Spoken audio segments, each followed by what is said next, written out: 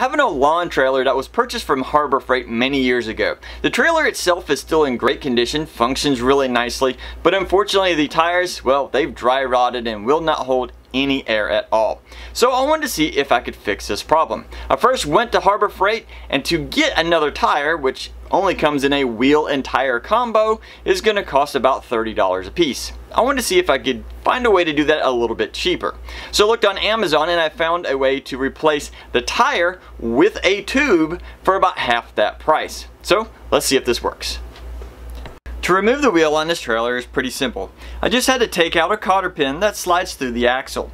I wanted to reuse this pin, so I carefully unbent both sides and slid it out. And the only pieces left were a washer and the wheel.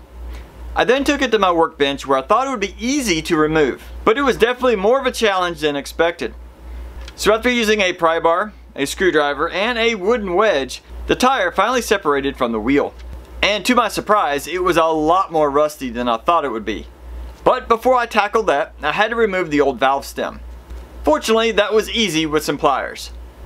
I then wiped off the wheel with a wet towel and used a combination of sandpaper and a wire brush to remove as much of the chipping paint and rust as possible.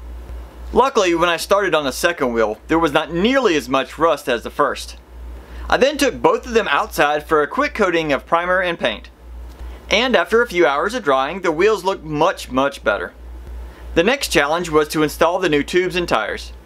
To do that, I figured it would be smarter to remove the tube and deflate it as much as possible, and then slide it back into the tire. But just like the removal was a challenge, the installation was just as difficult. Plus, I had to be careful to avoid scratching the paint and making sure I did not pinch the tube or the valve stem.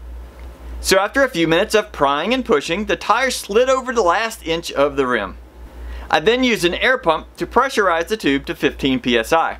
This is only half of the max, but it should be good enough for our needs. And with both tires complete, I reinstalled them in a reverse pattern in which I removed them. Now the trailer looks and moves much nicer. In fact, I can roll it around with just one finger.